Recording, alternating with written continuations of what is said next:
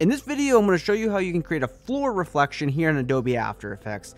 So once you have your work done that you wish to have as a floor reflection, all you need to do is bring in a texture layer. So it could be of anything, a wall, a floor, anything that you can find on a search engine like this image right here.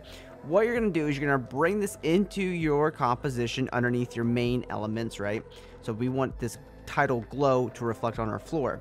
So what we're going to do is take our floor texture and we're going to turn it into a 3D layer. And we'll hit R on our keyboard for rotation. We'll come here to the X rotation and set it to 90 degrees. Okay, then we hit P on our keyboard for position, bring down the Y value until we have a good, lower third section of the composition filled up. You might need to hit Shift S for scale and scale up your image depending on the size. But once that's in there, what you're going to do is take your floor layer, go to Layer, Pre-Compose. We'll call it Floor, move all attributes to new composition. Then we're going to hide our floor layer. And then we'll take the element that we wish to reflect off our floor, which is going to be our title right here. I'm going to go to Edit, Duplicate. And I'll take this layer, I'll bring it down, and we'll go to Layer, Transform, Flip Vertical. And I'll reposition it. And we'll make sure this layer is below our original title. Then we'll go to Layer, New, Adjustment Layer. Put this adjustment layer between the two titles in my case.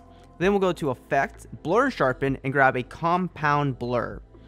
We'll change the blur layer to our floor. And you can already see that we're going to have this texture coming through here.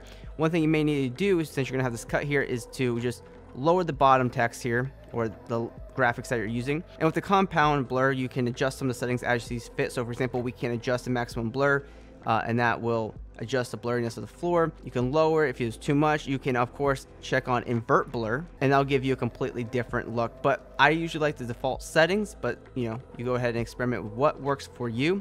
But this is a great way to create a floor reflection here inside of After Effects with any title or graphic that you're working with. If you're looking to save time and produce awesome work right here in After Effects and Premiere Pro, check out our links below to get access to our Motion Duck extension, which contains thousands of editable templates that are easy to update and ready to go for any commercial, client, and personal project within seconds.